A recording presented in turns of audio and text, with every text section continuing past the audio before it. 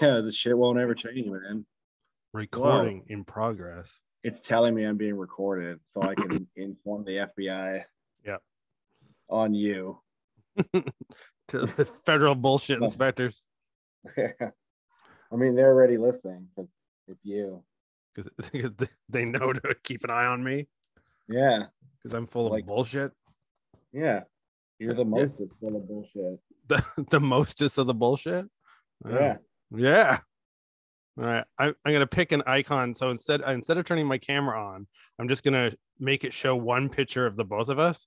So therefore, I don't have to edit anything. I can just upload this. Yeah, that's fine. So in case people are wondering, we're already talking. Therefore, I don't have to cut out the beginning.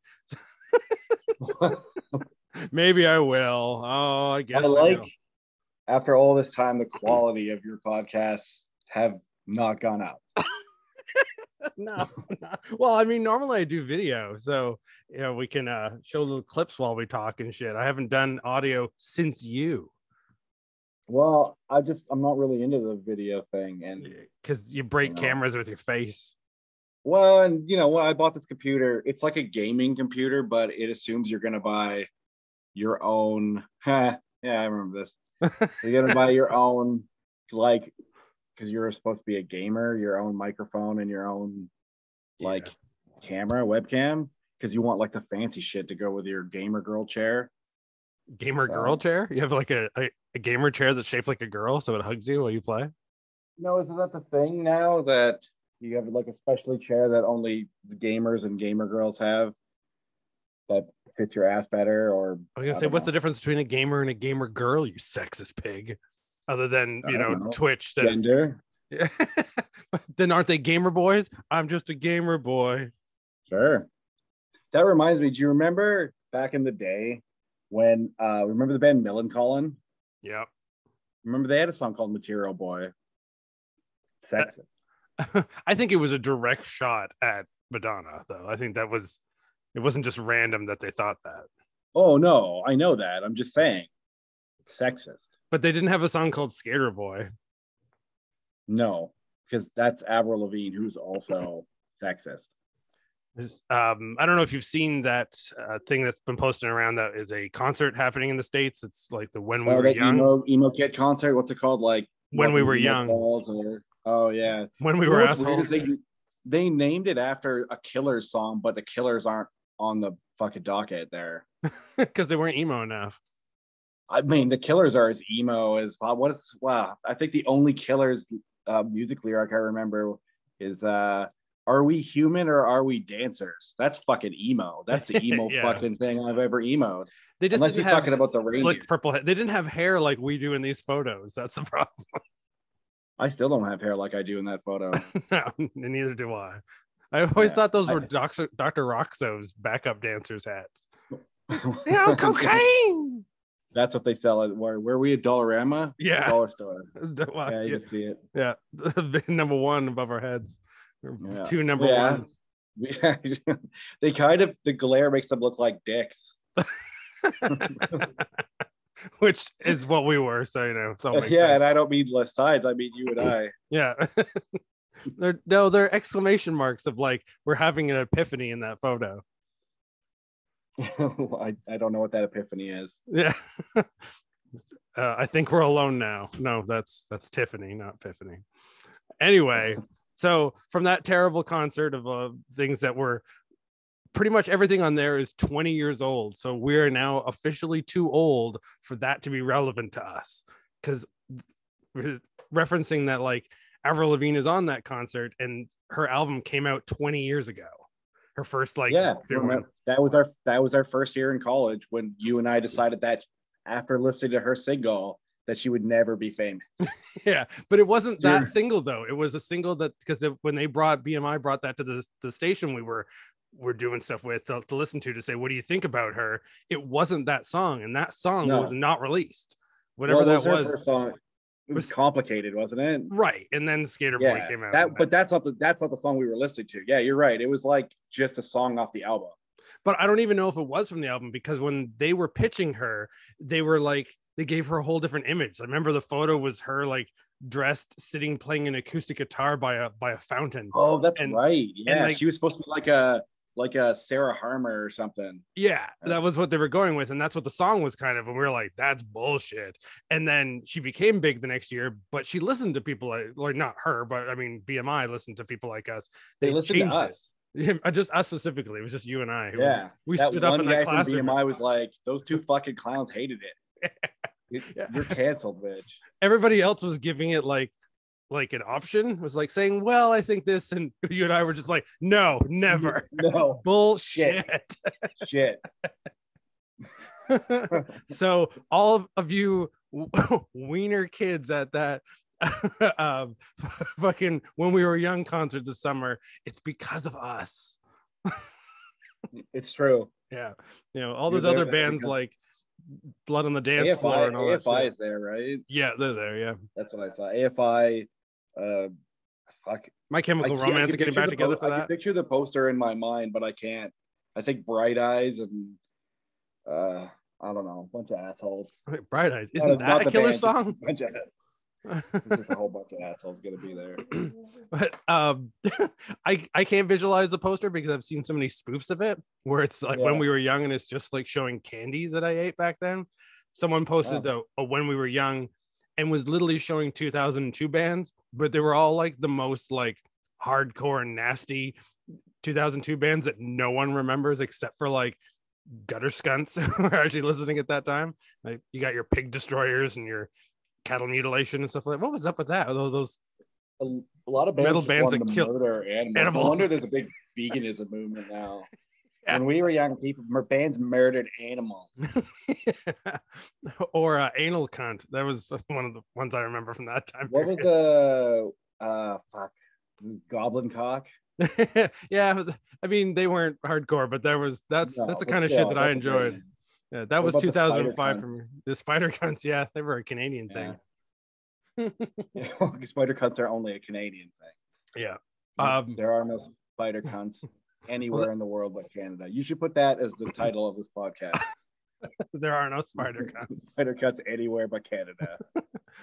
Because that's a big memory for me was ironically, Spider Cunts, other than performing at it, had no connection to the title. There was the Spiderlands Punk Festival in Marlborough every year. So around like 1999 to 2003, there were always posters up around every small town for that. And it was written the same kind of way. It was just a blur of names. And at the top said Spiderlands Punk Festival. Oh man, is this the festival thing that you told me that the dude from Our Lady Peace puked on somebody? No. That was different. No, that was a legit thing. No, the punk thing wasn't like that. That was a legit festival. But what I'm talking about was bullshit. Yeah, well, it's like renownedly, it was all weird, small, either like Detroit, Northern New York, or Ontario or Quebec punk bands. And they played for 2 days at this guy's farm. And he was an old tattoo artist who was called Spider because he had tattooed his neck with a giant web. And that's classy. Yeah. And it was all like the real, like, if you went to it, it was every squeegee kid you'd see in every town that would gather together. They would like take all their squeegee money and find a way to get up to this show. And it was just at a farm. Are they called squeegelos? Squeegelos, yeah. And they don't know how magnets work either. Does anyone? But there were no like commercial bands at this thing. This was like a lot of like the musicians around Ontario knew about it as like this weird inside joke because that's where all the kids played. And so at that point when I guess I was still playing in a band at that point, and I had at one point called them and signed up for it, and Chris got really mad at it and then somehow conveniently broke his hand. Well, that is convenient. Yeah, and wasn't able to play it because he didn't want to play the show. Do you blame him though? Not really, no. It was just funny to see those posters popping up and see our band's name amongst the rest of the names, because there were I always remember it was always fun to read the posters because some of the band's names like Damn It Jim and the Disaster Masters, the Pissing Razor Blades. I remember seeing them a lot on there. Broadzilla. I ended up like sort of meeting that band and discovering them, and they were actually a lot of fun. But still, the name was Broadzilla, and that was fucking amazing. Well, It just means you're old. Yeah, but I'm not. that was no. That 1 year younger makes you immortal. I said I don't age. Yeah, I'm Benjamin buttoning this shit. I'm going backwards. Benjamin buttoning it. Yeah. Can you still Benjamin button up your pants? Oh yeah. Oh yeah. I'm fit as a motherfucker. Good thing we're not using a webcam for this show, huh? That's why you don't want to use a webcam. I'm so like normalized with how fucking fit I am. I don't even wear a shirt anymore. I mean, I have a feeling a lot of people post-pandemic have that same mentality though. Yeah, but except they're not as fucking fit as I am. Right. Not as buff Bagwell right here. It's fucking beefcake time here. As in like Cartman sitting on the couch shouting beefcake. Actually, well, I mean, if it's describing how fit I am, then yeah. All right. Actually, I think now that we are going to get to the point of what we're talking about here, why we're having this show, I'm going to have to bring up a picture for the background that will more make sense about what this point of this video was. We've been talking for like 15 minutes, but really we're here to talk about. Does this count as a new podcast? Is this a new podcast? Have we podcasted anew? Has the pod opened? This is just an audio special for Riot at the Movies. Well, that sucks. Yeah, it does. Wait till the people listen to it. Then they'll know what I mean by that. Then they'll know how much it sucks. Oh, come on, this picture's got to come up somewhere. Valentine. Anyway, what we're here to talk about is the fucking Royal Rumble. We've done this video several times in the past in our old podcasts, but the really good one. You just said it was the same podcast. It's just a special. Like, we used to do another podcast PI. Yeah. Yeah, we don't do that anymore. Then we didn't. Yeah, now it's just my YouTube page. So it's Right at the Movies. So suck it. That's fine. Social media is for fools. For fools or ghouls? Fools or both. There was a really, really good / bad photo of Brutus the Barber Beefcake and Greg the Hammer Valentine sitting watching TV together in their underwear. That's basically us, yeah. Yeah. And sadly I can't find it, but I can find one almost just as good, which I think this will work well. I mean, deep down I feel this is probably still us and how we've aged as well. Okay, good. Looking forward to seeing that. Yeah, it's not as gross as the shirtless picture of the two of them with they've got TV dinner trays in front of themselves as they sitting in two lazy. That's something I feel like. Do you think that's still a thing?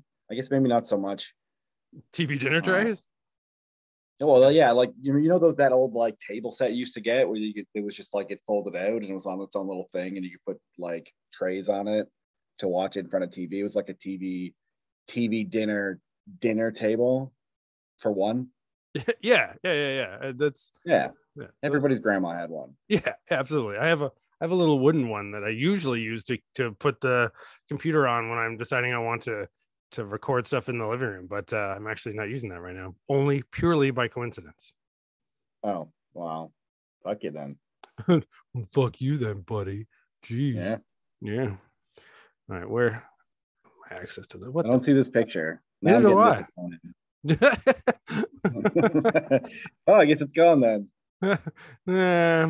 I just, without using the cameras, I've like confused of where my options are and where I have things to use in here. All right, let's see if we do new share and then we'll change it. This will change the photo. Did that change the background for you?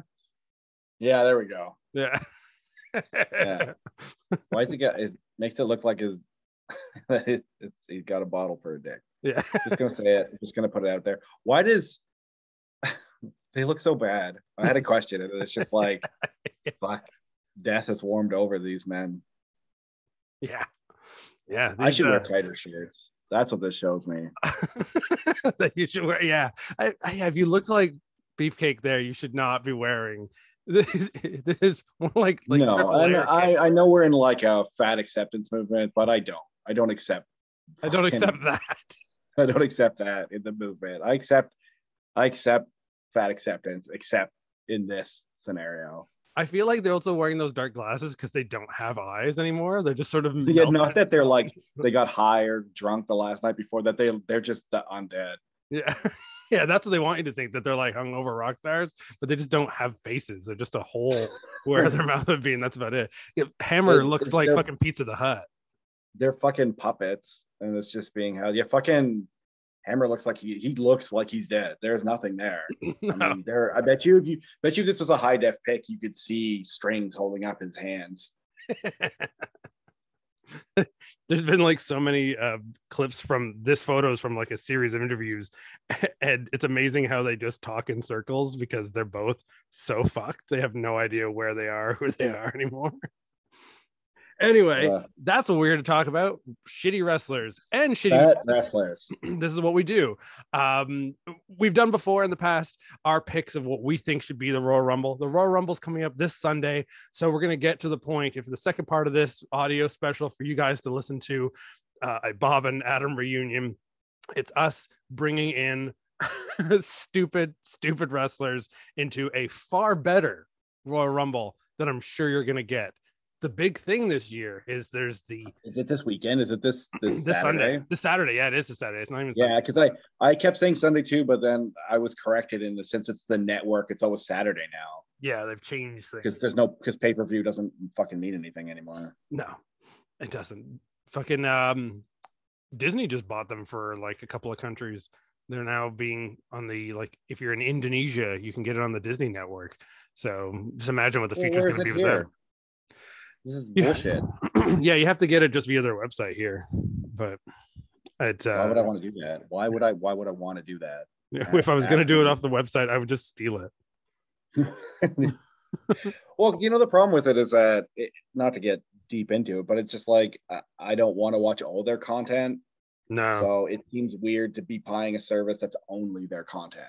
The only reason that I debate getting it, and then usually I just find most of it on YouTube or in like some old DVD somewhere, is I every so often want to watch like really old Rumbles or really old Survivor Series, and they do have most of their stuff on there now, but it's still incomplete, so it's not like you could find everything. But and some of the stuff I want to watch is even older, so and they don't give a fuck about it, so neither do I. Anyway, going on from bitching about them as a person who does not pay attention to wrestling, who is so old and out of place, that them talking about the new Goldberg is this Hook kid on AEW. And I'm just like, how is that the new Goldberg? Sure, it might be working exactly the same. And for the new generation of audience, they might think that. But I look at that kid and go, I don't get it.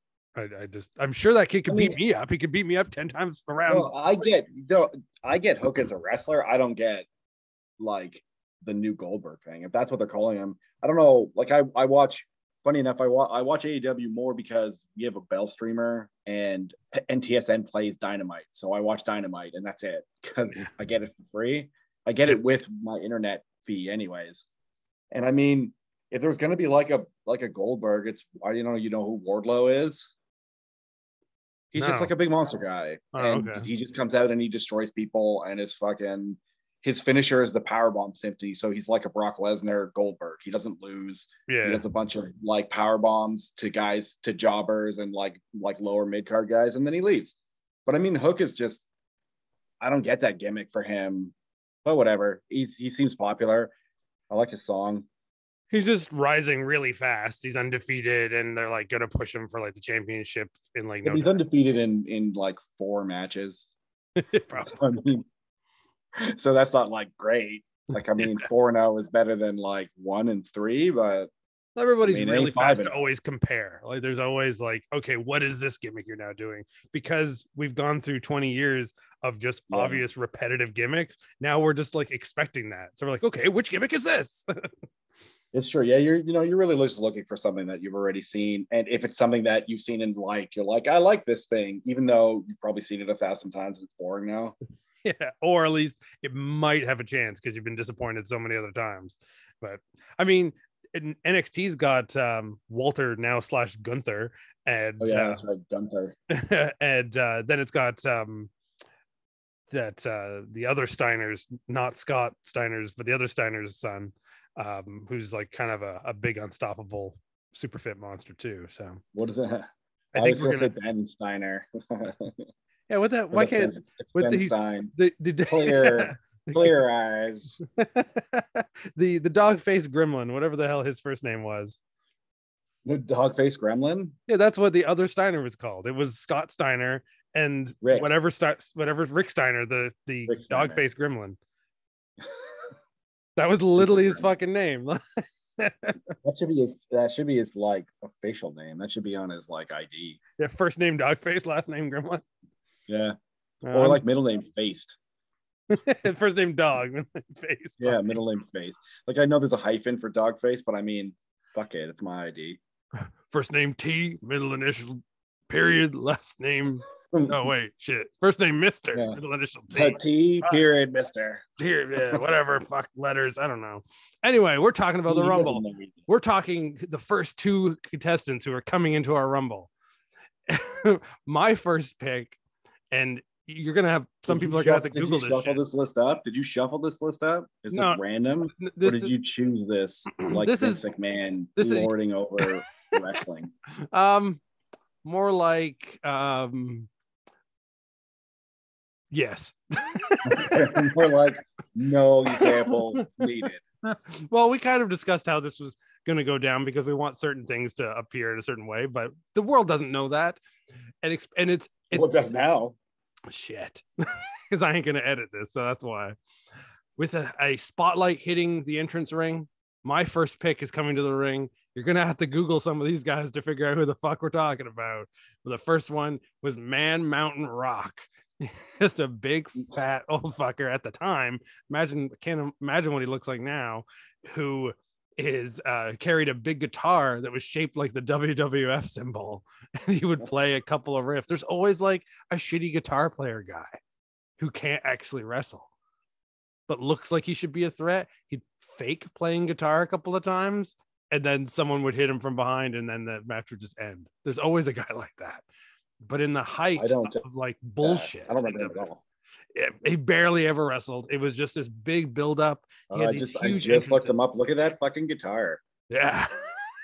How is that not the cover? There's a picture of him with the guitar in front of him. He's this big fat guy, and he's like got his hands out like question, and his face is like, "What's going on?" That should be the cover of the WWF album. You know, that WWF music album. Yeah. Oh man, I got a fucking vinyl of that classic one. It's a beautiful goddamn thing.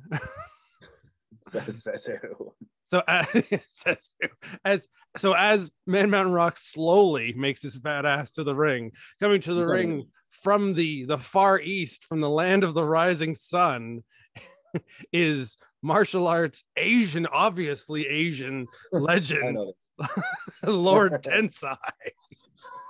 I picked Lord Tensai. It's just so racist. Hilariously racist. You can be mad, rightfully so, at all the racism in the world, but you can't be mad at Lord Tensai. The best part is on his second match, they let him unmask. Like you weren't gonna know who that fucking was. That's Albert? Yeah. I mean, and now I don't blame it.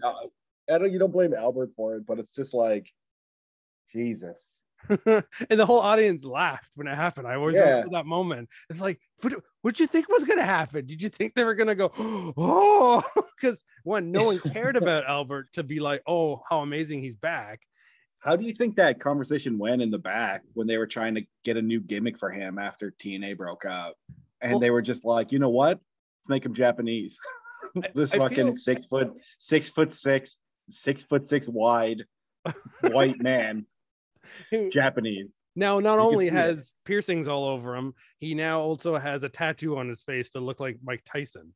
That's what they added to him. But I think to him, it may have made a little bit more sense because he had become a really big legend in Japan. And even after the Tensai thing, during the Tensai thing and after the Tensai thing, he was a big trainer for a lot of people in New Japan. Well, that's true. I do know he was a trainer, but I mean, just being Japan doesn't make you Japanese. Right. But I feel like somewhere in his mind, because of how much the Japanese loved him, he figured that was okay. And you could imagine that moment when he unmasked and the audience laughed. It was like clicking in going, oh, wait, maybe this isn't a good idea. Shit, this is bad. Yeah, it wasn't like I feel like he walked in there for the first two masked matches thinking this was great. Yeah. I always remember. People love this. Do you remember? I want to call them the Chinese Connection, but I don't think that's what they were called. The Oriental Express, I think, and the Orient Express. They were after the Midnight Express had been like a big thing in all like the Southern Feds. The WWF around like 1990 had a Mr. Fuji had a little tag team, one a long-haired Asian guy, and then another guy who was a bit bigger who wore a mask, who was I think called Sato. But the reason for Sato wearing a mask was he was just a French Canadian guy who they were like going to give a gimmick to, but they lost that guy's tag team partner, so they put him in with another match and thought, yeah, this won't last long, but it lasted for like 3 years. So are we allowed to say the word Orient anymore? Is that something we can say? I think we can say Orient. It's a place, but I don't know about the rest of it.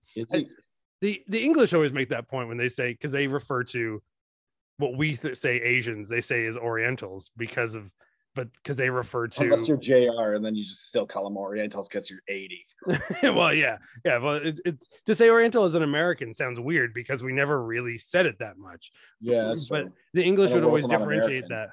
Yeah, well, we're to the rest of the world we are, sadly.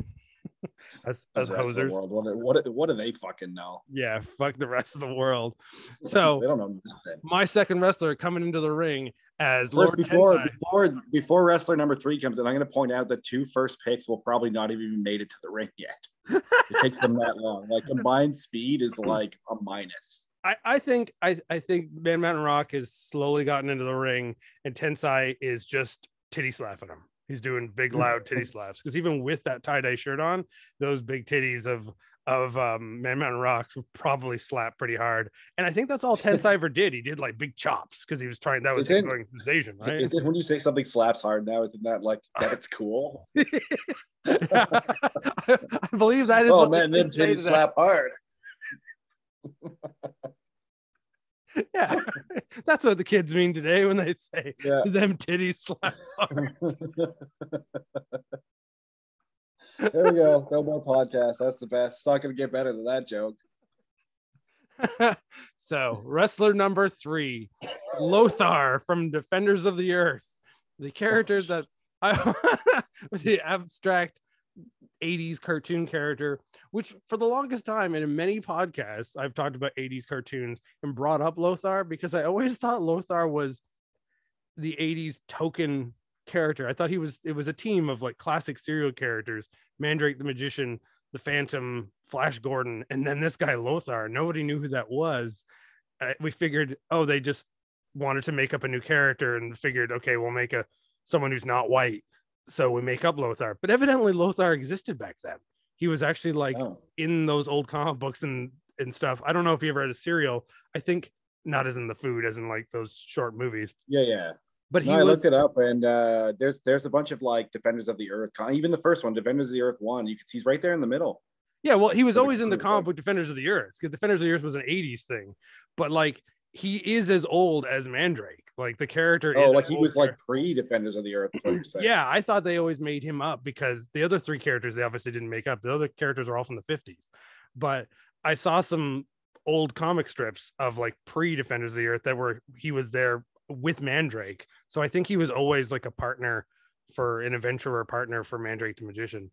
But so actually not an 80s made up character.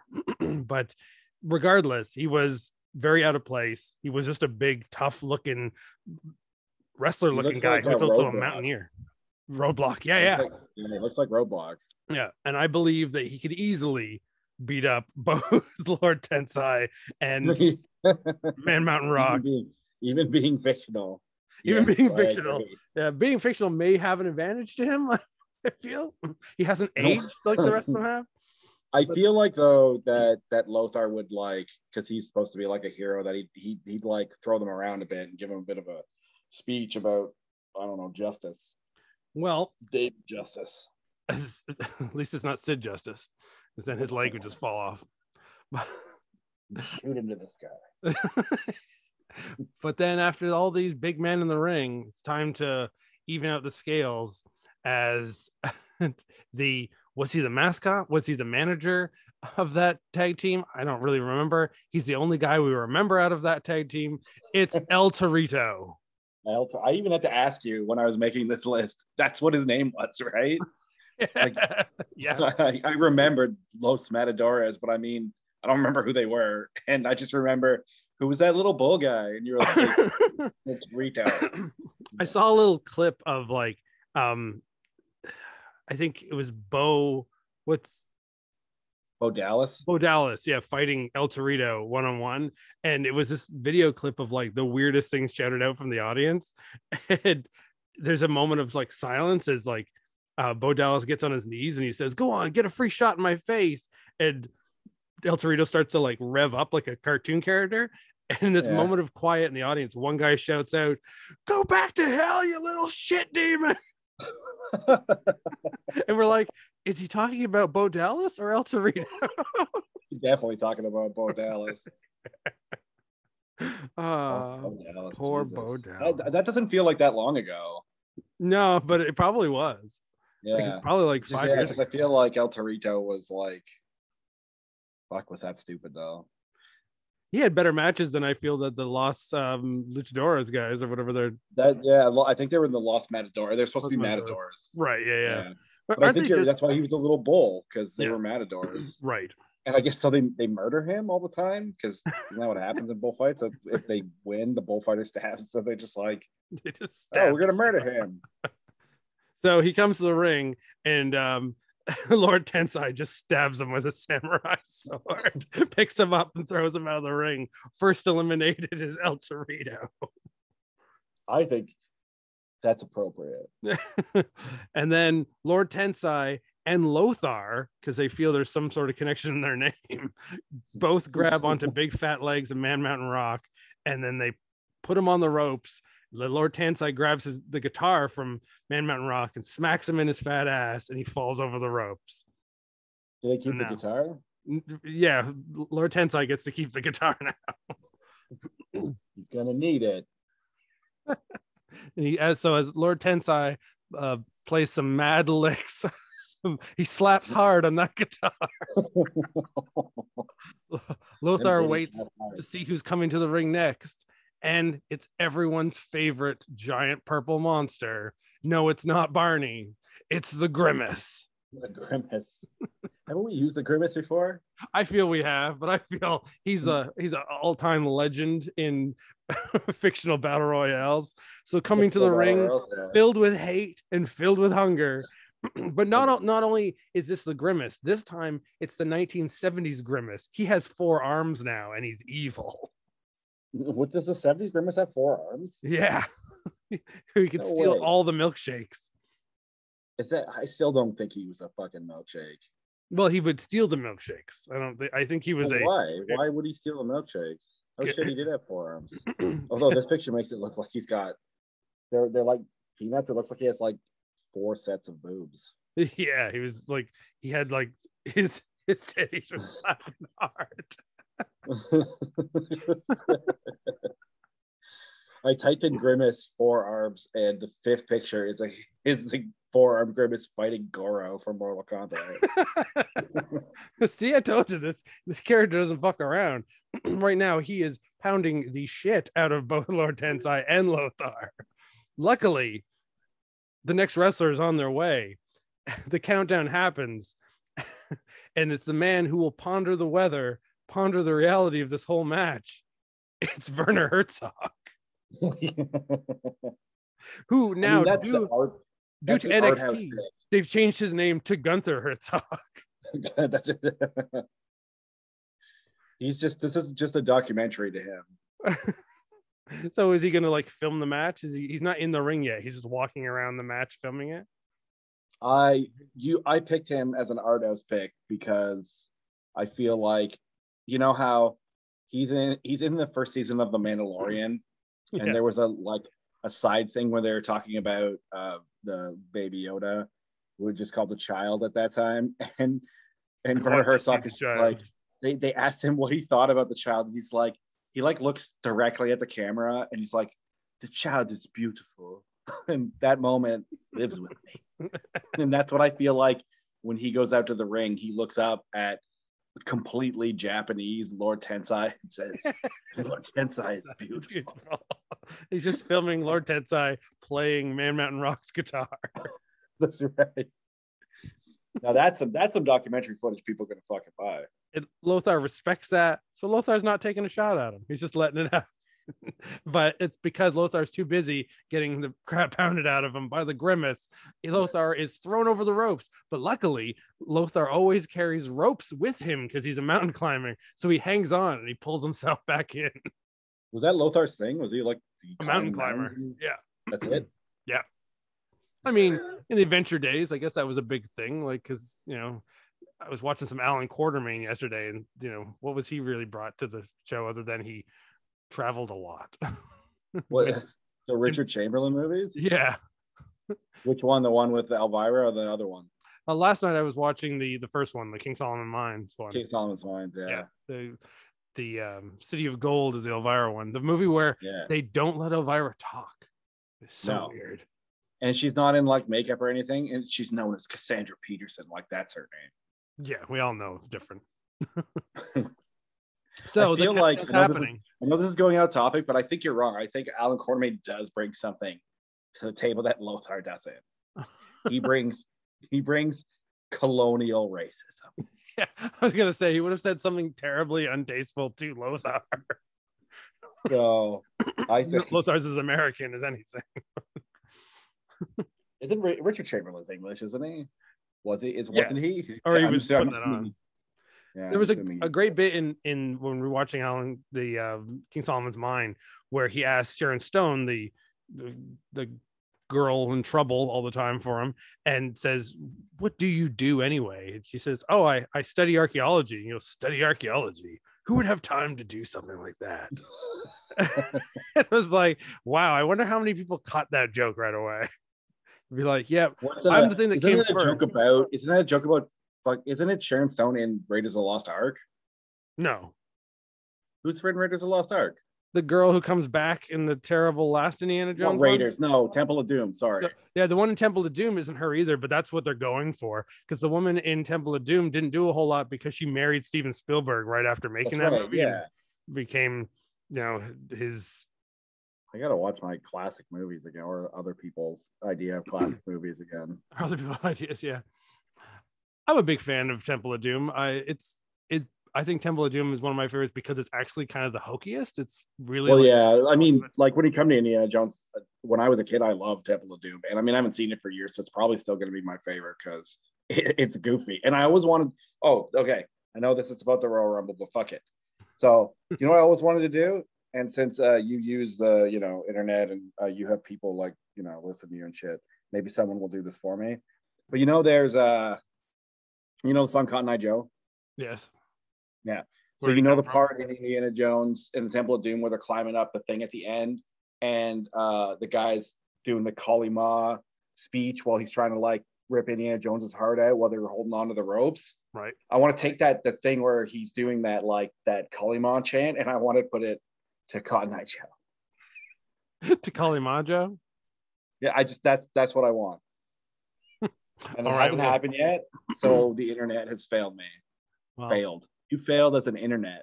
Just give it time, man. It'll happen. I'm putting it out there now because I've never spoken aloud. That's like how the internet works. Kind of like when you say Shazam, right? Yeah. Yeah. Beetlejuice shows up. You say Shazam and Beetlejuice shows up. Yeah. I'm gonna go into the bathroom, say Candyman 5 times. You say Beetlejuice 3 times. Let's make them fight. Why do you listen to the bathroom for Candyman? Does the Candyman only show up in bathroom mirrors? No. Well, yeah, it seems like it. That seems a little weird. Candyman died while taking a shit. He died Elvis style, so that's the only way to bring him back. So the countdown's happening. It's another classic wrestler from the Man Mountain Rock era. It's too bad that El Torito's already gone because here comes Mantar. How is that not? They should bring Mantar back. Not like the guy who was Mantar, but the character. The character, yeah. I've seen a lot of interviews with like guys from that era, from the pre-Attitude era, and they're always being asked, "So, what do you have anything to say about Mantar?" And everyone's like, I don't remember him. I feel like he didn't really happen. Like no one knows who he was. What's that thing with like the Bernstein Bears? Yeah, that the thing Mantar where Bear. like everything from is everything you like you remember something to be true, but it's actually wrong. What is it? The something effect? The Nelson Mandela effect. The Mandela effect. Yeah, that's the Mantar thing. People all think Mantar exists, but he didn't. He wasn't real. Didn't happen. Yeah, it was just a story made up by Sinbad while pretending to be a genie. Kazam. You say that, Beetlejuice shows up too. It's weird, huh? So Mantar's running around with his horns. People think maybe that when El Torito went back behind the curtains after he lost, he took some growth serum and came back as Mantar. He's the Captain America Minotaur man. He's now, while Lothar is being held down by all four arms of the Grimace, Mantar has now smashed his head into the guitar that Man Round Rock had left behind that Lord Tensai was using, which caused Lord Tensai to fall out of the ring and made Werner Herzog start to cry. Now this is excitement, folks. This is excitement. What else are you going to see? A totally Japanese guy in Lord Tensai fall on Werner Herzog. Yeah. He felt like this was Harikari happening right in front of his eyes. But in fact, it was Harry Carey right in front of his eyes. The undead. That's who one of the announcers is for the show. It's the ghost of Harry Carey. with two referees at either side of the ring, Johnny Anaconda from Dinosaurs in the Mining Facility and Justin DeClue is the other referee on the other side. The countdown's happening again, though. There's another wrestler coming. Oh, no. It counts down, and the theme song to The Wizard of Oz happens as Kevin Nash comes out dressed as Oz, his classic WCW character. He's so green. He's so green and so shiny and wears a mask of another face. Because that's what the Wizard of Oz did. He wore other people's masks. Other people's faces.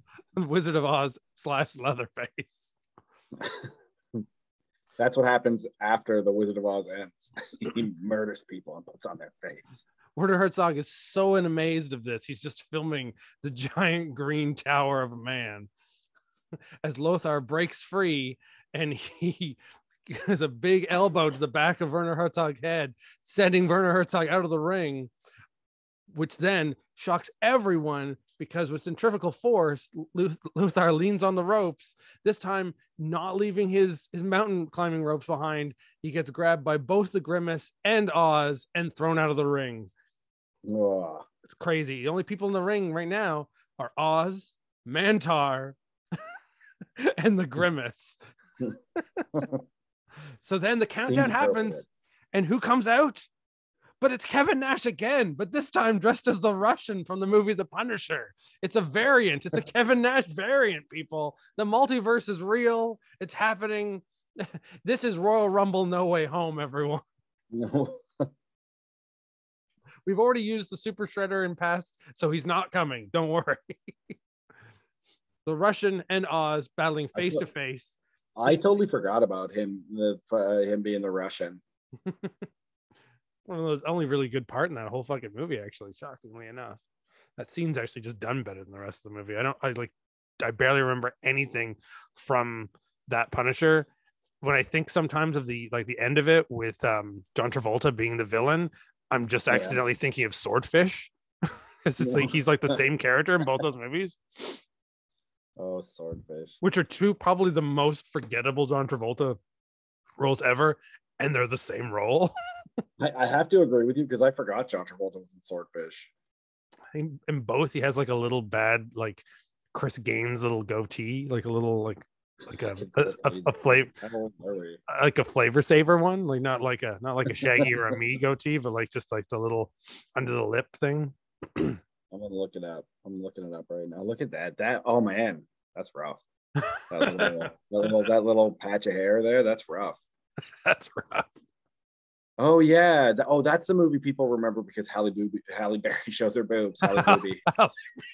Yeah, exactly. And then right afterwards, she said, like in a public interview, she would never like do nudity if it didn't have a reason for it. Oh And yeah. it's like the most Because I think we watched that movie together because I remember we knew that interview and the scene is literally like Hugh Jackman is there and she's like sunning and she just puts the sun thing down and her boobs are out and you're like, yeah, that was really necessary. And then they turn around and she's covered again, like as if like it was just like a mistake or something. Yeah. Yeah, no. I feel like someone was coerced into that. Or she's just a hypocrite. I mean, that's very possible too. So the counting down is happening. That's so funny. I don't care. And that you didn't mean to do it makes it extra fun. I didn't mean to, but it was just because you were thinking when I was looking at you. Weirdly enough, if you look up John Travolta swordfish images, you get a bunch of images of him with that stupid little thing from Swordfish, and then a cover of Swordfish, and it says the movie Halle Berry shows her boobs. I'm pretty sure she does as well in Monsters Ball, but I mean, I guess that was more relevant to the plot. Probably, yeah. I mean, that movie. I don't think we should talk about those two movies together. I mean, no, not at all. We should move on because the Rumble's still happening. There's two Kevin Nashes fighting each other. Luckily, one of them is wearing an old man wizard mask, so it might not be him. We don't know. But it could be. The other one's just wearing a striped shirt. Yeah. And he's got really super blonde hair. As the Grimace is holding on to Mantar with all four of his arms. And then comes out 7. Your pick. 7. My pick. Because they decided to make Justin Rhodes a child murdering vampire. If it wasn't creepy enough that he was Gold Dust, they're like, oh, but it's too sexual to be Gold Dust. So let's make him a vampire that stalks children in the night. Children. Stands outside their windows at night with like a Michael Myers like style mask. Like it's just the blank white. Yeah. And he just stares at children through their windows. He floats out their window like it's how is that a gimmick?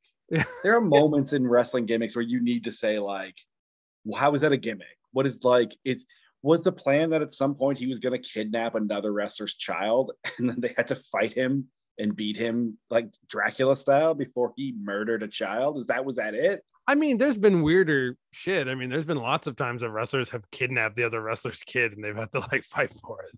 But luckily in their case, it didn't happen because he did that like promo 2 or 3 times. He came out to the ring as 7 like once. And then he wasn't wearing a mask. He just had really, really thick white paint on his face.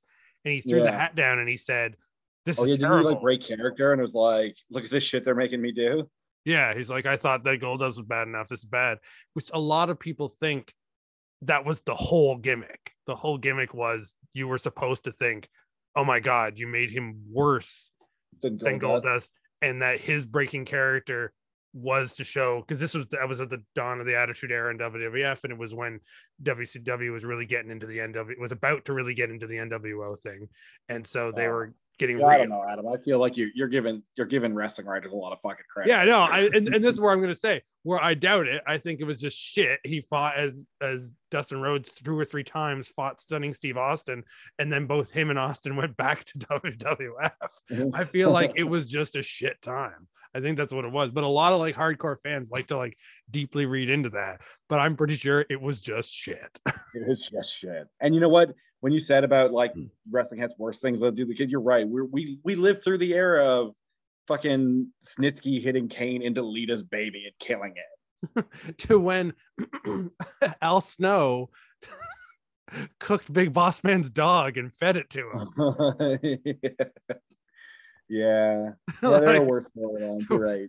When Big Show's dad died, so the Big Boss Man then hooked his car up to his coffin and drove it away as Big Show grabbed on the coffin and rode it down the street. That's why when you tell these stories in a row. That's why if you're a wrestling fan, you need to get over your fucking self, because I mean, wrestling is stupid. It's amazing and I love it, and I'll always watch it in some way or another, but go fuck yourself. Wrestling is retarded. Oh wait, So I'm not much supposed so. to use that word anymore. but in this case it is. So much so that when Dustin Rhodes gets to the ring, he takes his hat off and says, "Look at this bullshit. They're making me be 7 again." And he puts himself over the ropes and leaves. That's super appropriate. Then the Grimace picks up Mantar, throws him over the ropes. It's now 2 Kevin Nashes and a Grimace in the ring. That's all we've got. Whatever happened to Grimace's other arms?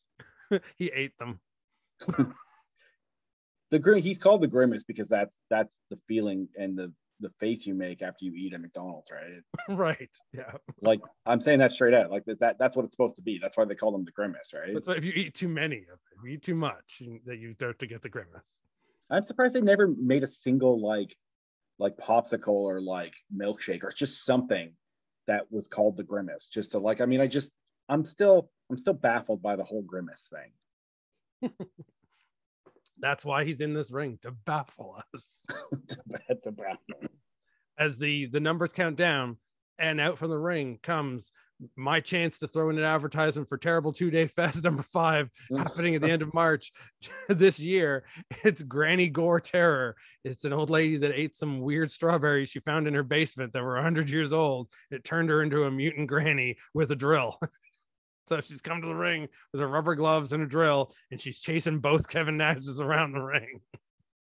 It's too bad Herzog is still in there. Yeah, Herzog's now sitting in the audience filming, saying, "This is beautiful. This is beautiful. It will be 16 degrees tonight." Wrestling is stupid. And then another wrestler comes to the ring.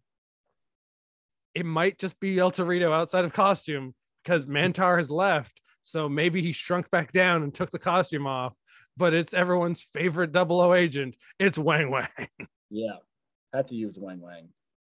I feel like Wang Wang outclasses who's left in the ring right now. Wang Wang is flipped up the ropes to get in there. Wang Wang has now spun and flipped up both Kevin Nashes. But he should have rode the tiny motorcycle. Well, he did, but then he like hit it on a break real fast. He flipped off of it right into the ring. Yeah, that makes sense. Yeah. It now takes all 4 arms of the Grimace to hold on to Wang Wang to stop Wang Wang from flipping around like a crazy ninja. I would pay like my Kalima Cotton Eye Joe thing. I would pay someone to make a movie where Wang Wang fights the Grimace. The Grimace tries to eat Wang Wang, but Wang Wang uses his kung fu powers to punch out of the stomach of the Grimace, letting both Kevin Nashes pick up the now deflating carcass, discovering there was never a person inside there. And they throw it outside of the ring, and it just flops on the ground. Now the ring is just Granny Gore Terror from the movie Granny Gore Terror, Swabian Granny Gore Terror, and Wang Wang from such great movies as Impossible Kid, The Wild Wild Wang, and For Your Height Only, and 2 Kevin Nashes. But both Kevin Nashes have a knee that blows out at the same time, and they fall down, letting Granny Terror and Wang Wang do super uppercuts that make them fall out of the ring because they were so tall they had to lean on the top ring to balance themselves. But with both a blown out knee, they couldn't support themselves. Both Kevin Nashes fall out of the ring. Oz's mask falls off, and he had no face underneath it. Werner Herzog stands up from the audience and says, "This is beautiful." Now the only 2 people in the ring is Granny Gore Terror chasing little Wang Wang around with a hand drill. Yeah, this seems like real. This is reality to me. The numbers start counting, and another. I'm just picking from that same era, man. 1993 to 94 had a real big effect on me because here comes Bastion Booger. I know I've used him before, but he's needed. He's a big fat guy who ate chicken on the way to the ring and was dressed solely in duct tape. I feel like I don't know. I feel like big fat people have influenced your life a lot, Adam. I mean, yeah. Yep. Didn't he used to eat like gross amounts of food too? Yeah. to be like as gross as possible. There's a great Thanksgiving episode where I guess it was probably a Survivor Series. That's usually around then, because he's on a tag team with like the head shrinkers, and they bring out all these like full turkeys, and they're like eating them on the side of the ring to look like they're savages. So then he just starts eating them too, and then they hand him a bunch of bananas, and he peels the bananas and then just pushes them into his mouth. So he's just like wearing banana and turkey all over himself. That wasn't but that wasn't like that white guy just wasn't Bastion Booger. Didn't he have like another gimmick that was really stupid too? Or all of them? Before that, he was a monk. His character was like Friar. Oh shit! Yeah, he was that friar guy. He was like a Robin Hood friar who also carried chicken to the ring and ate a big leg of chicken all the time. Did he really? Yeah, because that's what Friar Tuck did. And so they were just like, we want you to be just like your friar gimmick, but with less clothes. Yeah, pretty much. Because Bastion Booger was just like a gray like pair of panties with like duct tape suspenders. Yeah, that was like wrapped around his legs and his shoulders. Yeah, genius. It was like the pre-version to Midian. Remember when Midian went from being one of the Godwins, but he was like, they were done with him, but he was really good friends with Undertaker. So he's like, okay, then sure, you can do something. Okay, your gimmick now is that you're a goth guy who likes to get naked. And so in the middle of matches, you'll take your clothes off and just have a little like pouch around your balls, and you'll run after people going, oh, wrestle me now. And then your opponents will leave and get counted out. And that's how you win. And then one day on a Thanksgiving special, you will leave with a turkey, possibly have alluded to fucking the turkey, bring it back and put it in the table, and then everyone will have a food fight, and certain people will be eating that turkey and you will be laughing in the corner. That's what Midian did. You know, if you really put down what we've been talking about with the characters they had in, I think Werner Herzog would actually film this. Yeah, I've written it too. Yes, if you don't believe me, it is definitely alluded to, because he leaves with the turkey before the food fight, but he brings it back while smoking and says, thanks, baby, and puts it on the table. You know, and all the ills of the world that go on now, why does no one talk about that? Yeah, why does no one talk about Midian? Midian really affected mentally a lot of children in the 90s. And not a good way. The man fucked a turkey. Allegedly. Yeah. All I can think of is the end of Christmas Story. No turkey dinner, no turkey sandwiches. The old man is furious. Are you telling me that before the Christmas dinner and Christmas Story that Midian fucked a turkey? I think all those dogs ran in and knocked it over and ate it. No, it was because Midian came into their house. That's what they told the kids. Oh, it was dogs. They knocked it over. It definitely wasn't a fat pervert fucking it. I made us throw it out. Oh, Midian, you ruined Christmas again. You'll never be able. No one will listen, but no one who does listen will ever be able to watch that movie again without thinking, hey, that's that movie those two weirdos talked about that guy fucking the turkey in. Yeah. Maybe that'll happen in Christmas Story 2. Oh, there was a Christmas Story 2. But... yeah, there was one, wasn't there? Yeah, there was. Yeah. Moving on. Coming to the ring. It's you picked the most unrelevant yet most relevant wrestler. He's the most recent, the only active wrestler on our list, I think. It's Hollywood's own The Miz. Yes. I remember the story about this pick is I remember telling you being mad that I picked The Miz. And I'm saying to you, it works because everybody hates The Miz. He's the perfect villain for this type of Rumble because he's ridiculously like reality based. And he's just gonna like relax in the corner. He's gonna watch what's happening. I think all we've got is Bastion Booger sitting in the other corner eating a turkey as Wang Wang and a little old lady zombie fight each other in the middle of the ring. So I'm just gonna put this out there, and it might go too far, but I feel like maybe Bastion Booger might be seeing turkey in The Miz. He wants to And eat. I know you know where I'm going with that. I'm just saying. But Bastion I'm Booger being never really- fucked a turkey. It was only Midian.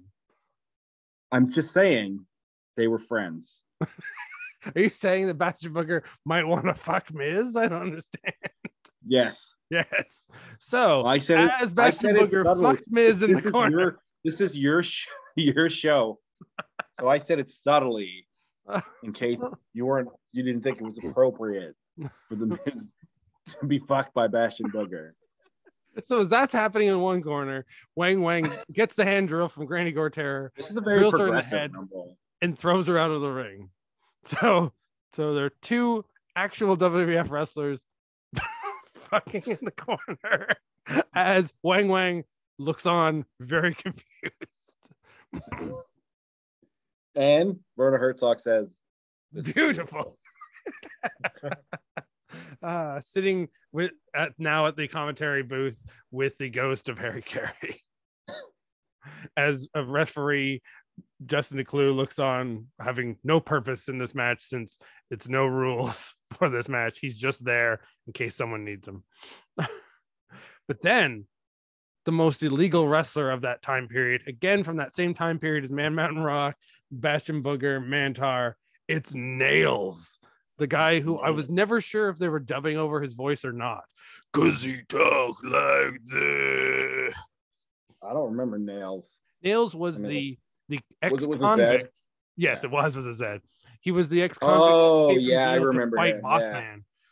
But then I believe somewhere along the lines, he for real punched an official. I think maybe he got in like a physical altercation with like Gorilla Monsoon or something, and so therefore they're like, okay, yeah, you're out. But he was like, oh, I just thought that was me pushing the character. And they're like, you gotta fucking warn us about that.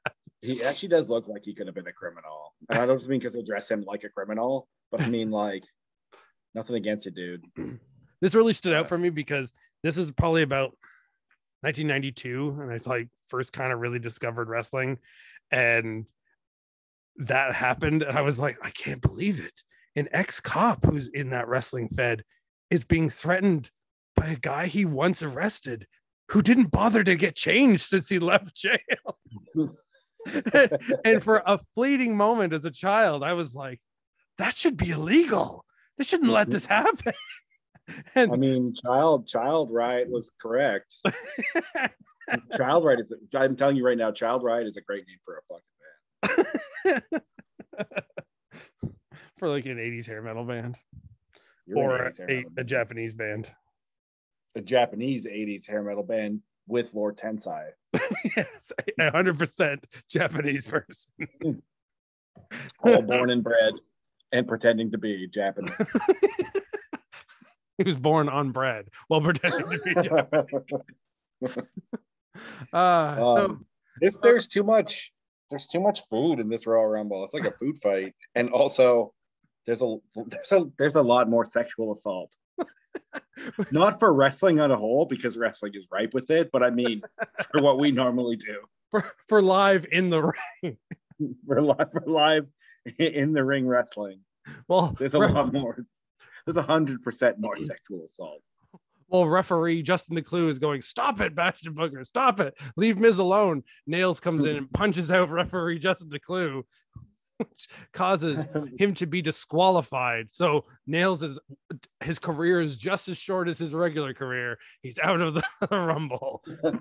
It's back to just being Wang, Bastion Booger, and Bastion Booger's Wang, and the Oh, we're children. But then everyone's hero for all the children comes down to the ring. He's a legend for all American red-blooded apple pie children of the 80s and 90s. He's definitely dead, but so are most of these wrestlers. It's Jim Varney. Well, they made it sound like it was going to be a wrestler. It's all about the hype, Bob. It's all about I feel like hype. maybe Jim Varney had, like, because he did a bunch of like things where he like split his personality, right? He had a bunch of different personality characters. Yeah. Well, he's going to come to the ring via Andy Kaufman. He's now dressed as that old lady that had a brace for some reason. Yeah, why did she have a neck brace? So he comes to the ring already with his neck brace on. He's ready to fight. He's swinging. He's got the handbag of that old lady, and he is hitting the crap out of Wang Wang, and then also hitting the crap out of Miz while Miz is still being fucked by Jim Varney puts Wang Wang in the handbag, spins it around, and throws it out of the ring. Wang Wang is out of the ring. It's now just Jim Varney and Bastion Booger. Fucking. Oh, this is getting worse than Ernest Goes to Africa. This is definitely Ernest Goes to Hell. Ernest Goes to Hell. But don't worry, everything's going to get straightened out real fast, because coming to the ring is the eliminator for the 80s team, the Thundercats. It's Panthro with both his red and blue nunchucks. They're swinging. He's in the ring. He's talking jive. He's voiced by the guy who played Bill Cosby's dad. He's wondering, where's the Samoflange? He doesn't care. It doesn't matter. Don't need the Samoflange to kick your ass. He's kicking Jim Varney in the gut while hitting both Bastion Booger and the Miz on the head with his nunchucks, which causes a gushing of blood to come out of Bastion Booger's head and fall backwards. And finally, he leaves the Miz alone. Some people might be offended by this. And too bad. The Miz turns to Panthro and says, "Thank you," but then gets hit in the head by one of those nunchucks. Oh, the Miz. The Miz is just confused. He wasn't meant for this. This isn't what the fuck was that series of movies that he did that he took over John Cena? Oh, the Marine. Yeah, right. This is the Marine Part 7. The Mizrine. Didn't Teddy Hart Jr. do the second one? Not Teddy Hart Jr., but Ted DiBiase Jr. Ted DiBiase. I got one of those. Someone's stupid kid that was a dickhead. Well, Teddy Hart's a renowned second gen wrestler, and but no one likes him, so there's no way they would put him in a movie. Yeah, but I thought that was with DiBiase's kid too. DiBiase's kid just decided he was very depressed and he quit wrestling. He was part of that. I mean, he was in the Marine movie. I would have quit too. Yeah, but at the time they gave him the Marine movie, he was part of that stable of second gen guys that was Randy Orton, Ted DiBiase Jr., and Cody Rhodes. And Cody and Randy are like the biggest things in the world. So Ted just chose to not do it. God damn it, Ted. I have a feeling Ted also doesn't like his dad, and his dad seems like a kind of dad to not like. So I feel if someone's dad was ever unlikable, it was Ted DiBiase's dad. Classy. So that describes this Rumble. But then everyone looked up as the Thunderdome that this match is happening in opens up. It's the only way that this contestant can come to the ring. They look up into the sky, and the new contestant comes in and says, "Hello, I'm the moon." This is a you choice, Bob. Yeah, I know. It's a good choice. The one known sometimes as the vanilla rapist. It's the moon from the Mighty Boosh. I told you there's more references and actual sexual assault in this, and in real wrestling. He lands into the ring, and both Jim Varney, The Miz, Bastion Booger are bounced out of the ring and land outside. Now the only person left in the ring is the moon. Oh, and Panthro. Panthro hangs on to the ropes with his cat-like skills. Well, yeah, that makes sense. But he can't do anything. Panthro is so tough, he could just roll the moon out. The moon goes over the ropes, crushes half the audience and kills them, but is eliminated.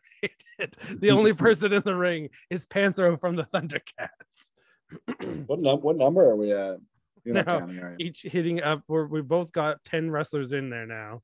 So we're in the final 10.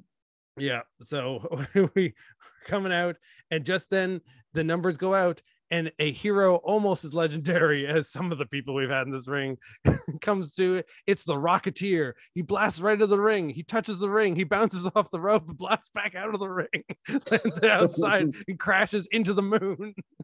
And the Rocketeer has eliminated himself. It's still just Panthro. No one beats Panthro. That seems appropriate for the Rocketeer. But No one was ready for this, because slithering up the side of the ring, it had made its way in through the pipes from underneath. It's not Jake the Snake. It's not Damien. It's not his snake. No, it's the cocaine cancer snake from Hard Ticket to Hawaii. It comes up out of the ring and it jumps out and it bites Panthro in the face. Oh, he's got cocaine cancer poison. Radioactive cocaine cancer poison. No. That's the deadliest snake of all time. Yep. Yep. And coming to the ring, it's so is Panthro dead? No, the snake can't throw him out. He's just all fucked up. Fighting around with the snake on his face, whipping it around, trying to like use his nunchucks, but knocking himself in the face. As the Kingpin, played by D'Onofrio, comes out wearing his Hawaiian shirt, picks up Panthro with the snake stuck to his face, throws him out of the ring. It's now just D'Onofrio. It's now just the Kingpin. He got shot in the face, but we know he's still alive. Spoiler if you haven't seen the end of Hawkeye. No, I have seen the end of Hawkeye, but I mean, you might be talking to other people. But yeah, other people. But then the Undertaker's music starts. The smoke comes around the arena. The lights hit the front. It's the ghost of Betty White.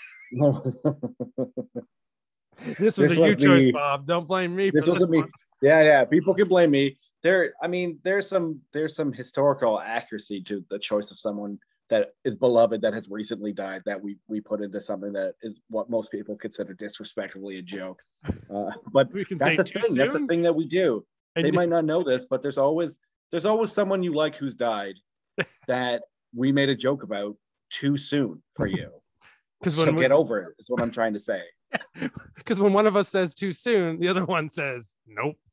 Nope. The last one, I don't remember the last one, but I remember when Eddie Guerrero died because it's relevant to wrestling. And I remember that there was a joke made within hours of it. And that we made, like, I think maybe on the air, on radio. Yeah. And it was just like, nope, not too soon. The point is, it's easier with Betty White too, because I mean, she'd get the joke. Yeah. She was so much so that she's more powerful than ever now. She's Betty White the White now, riding a horse. She says to the Kingpin, a Betty White doesn't show up late to battle. It shows up exactly when it plans to. She launches off the horse. Oh my God, Betty White. And she says, yeah, people have called me that before. Forever. As she's now beating the crap out of the Kingpin. We could have picked Meatloaf. Most people don't like Meatloaf anymore. I don't think Meatloaf he wasn't dead when I made this list. Yeah. We originally were going to do this before I got COVID, and then I was too sick to record this. So yeah. And then Meatloaf died. You killed him. And with all these other fat guys in there, he would have been perfect because they could have also brought in Louis Anderson. I think Louis Anderson would have been great. Louis Anderson too. Although weirdly enough, Disney Plus recommended me a show that has Louis Anderson and drag on it. Yeah, I see some clips of that. It actually looks pretty good. Yeah, it's got Zach Galifianakis in it. It actually looks really good. And it was just weird because I mean, I've not heard him do anything for forever. And then like 2 days after he dies, Disney's like, hey, we got this show you want to watch? And they're like, yeah, I do actually. Yeah, I probably will. Yeah. Yeah, I probably will watch it. So go fuck yourself. We're trying to make fun of it, but we can't. It's Louis Anderson. Deep down, we all like I'm mad now. I'm unhappy that there's something that you recommended to me in mainstream that I might enjoy. I could actually bitch about Meatloaf for a long time, but I can't bitch about Louis Anderson. But can you bitch about like actual Meatloaf? Can I bitch about Louis Anderson eating meatloaf? But can we also bitch about Bastion Booger fucking the Miz? As the Miz is still staying in the ring, really confused why he's even in this rumble. We're not going to butt a bitch about it, but people aren't going to be happy. And most people are the Miz. Definitely. But the Miz has chosen not to leave. He's still standing near the audience, near the crashed moon with the Rocketeer stuck in its eye, going, what the fuck is going on? And then Werner Herzog is filming the moon with the Rocketeer stuck in his eye and saying, this is art. He's saying, I came to play. And just then, Stinkor from Masters of the Universe comes to the ring, and he's stinking out Betty White's ghost and the Kingpin. They're all throwing up everywhere. The ghost is throwing up ghost food, and the Kingpin is throwing up a lot of food. Define ghost food. It's like a full ham sandwich, but with like a little like tail on it going, woo. So it's like when old space movies called like space food things because they were in space. Like this is a spaceship, so this is space clothes, not just clothes. Yeah, exactly.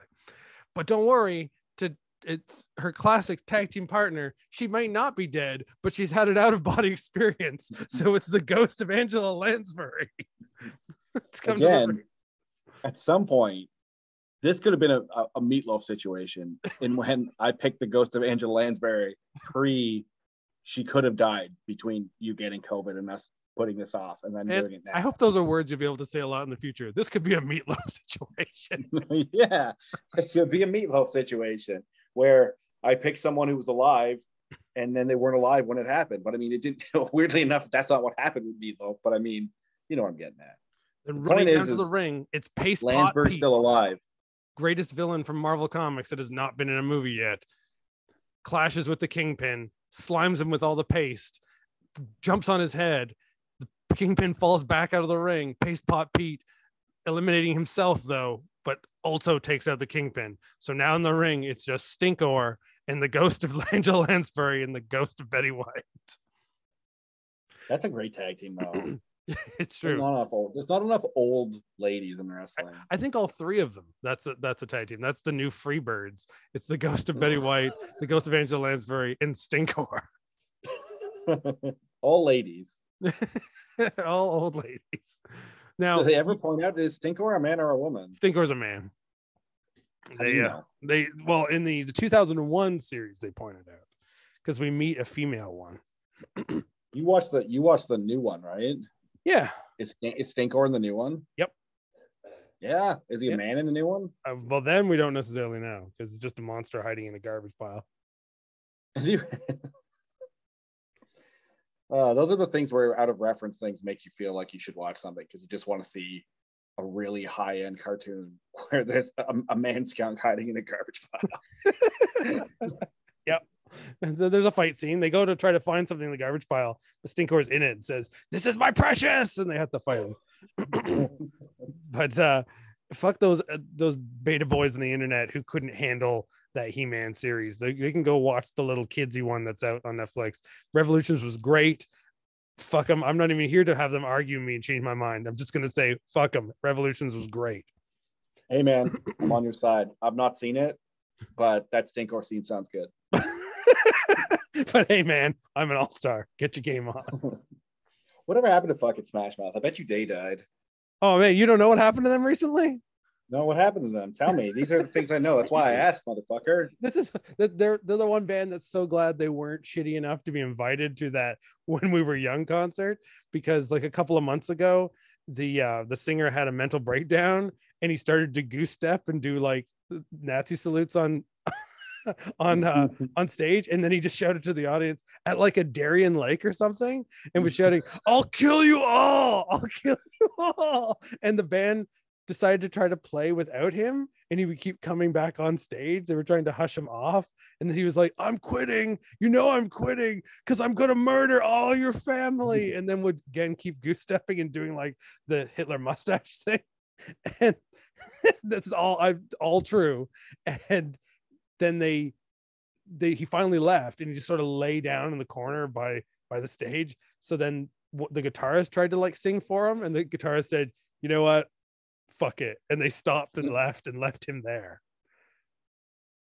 Well, that's if someone were to ask me when All Star was a most popular song on the fucking planet, how I would see the end of Smash Mouth, that's probably word for word what I would have said. They just crumbled and died. And with all the rest of the things in the world, that was able to like sort of disappear. That was just a couple of months ago. But they and so then they said, "We're officially broken up. We're officially done." Band is on hiatus. Yeah. So with you only having 3 things left, I'd say things because none of these are wrestlers. And you have 3. Hey, in fairness, when I made my list, I picked 5 wrestlers, 5 people, but some of them were dead. So like ghosts, and then 5 inanimate objects and things like the moon, right? and the snake. And the next thing coming is an inanimate object that gets animated. And I haven't seen all of this movie yet, but I feel like I should still. But I've only seen part of it, and I need to go back to it. It is the pair of pants from Slacks, LAXX. Some killer jeans. I like it. You know what my favorite part? This is gonna make it sound like I'm joking, and I didn't like the movie, because I'm gonna say my favorite part about Slacks is that it's only an hour and 10 minutes long. It actually grew on me. I was kind of be a bug by it at the beginning, because everybody, you know me, and I hate horror movies where everybody's like a fucktard and an asshole to each other in it. Yeah, and that's kind of how Slack starts. But because it's so short, this is what I was getting at. Because it's so short, it kind of gets its shit in gear like super quick, and then it becomes entertaining because then it reminds itself that it's about a killer pair of pants. It's amazing that it's a killer pair of pants. It's actually quite shorts.